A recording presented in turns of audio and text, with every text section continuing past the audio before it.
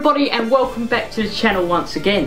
So, what's been happening in the world of shooting this month? Let me tell you in this news section.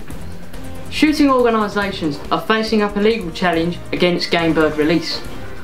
BASC, the NGO, the CA and the Game Farmers Association are all joining the government in defending a review against game bird release in and near designated sites. The government and shooting organisations have stated that Wild Justice keep pushing for a court case in a time of national crisis, and that this shouldn't be happening in this time of need. However, Wild Justice have got their position through to court, and this will be happening in October. This won't affect this year's season, however, if something does happen, it might affect next season. A joint letter has been sent to the Secretary of State on shooting and COVID-19. BASC has joined other organisations in writing to the government to state the importance and the benefit that shooting has to fragile rural communities and the much wider economy.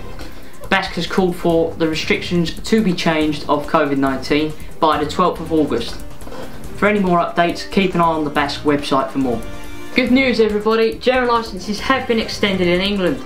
The licences that were due to expire on the 31st of July have now been pushed to the end of the year. This is because DEFRA wants a full review of their call for evidence that they done last year and needs to make a robust system. The new licences will be published in November, however they won't come into place until the 1st of January next year. Well done to BASC and the other shooting organisations on keeping the pressure on DEFRA to make a robust system, and well done to DEFRA as well, everyone working there.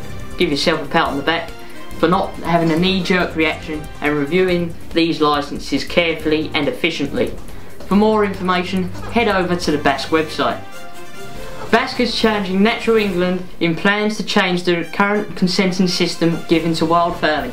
This is now stopping certain clubs from shooting on certain marshes. However, BASC has called the government to intervene to make sure that the current consenting system continues and runs smoothly.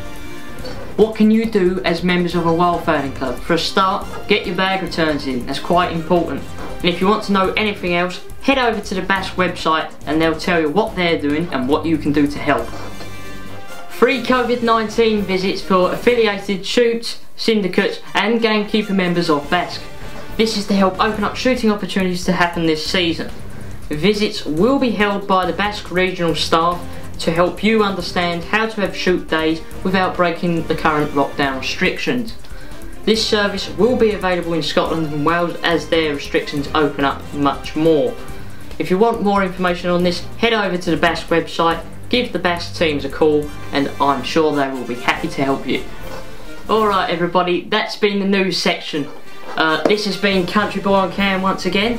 I do have social media now, so my Instagram is Country Boy on Cam. It's pretty simple, you'll see my little symbol when you type it in.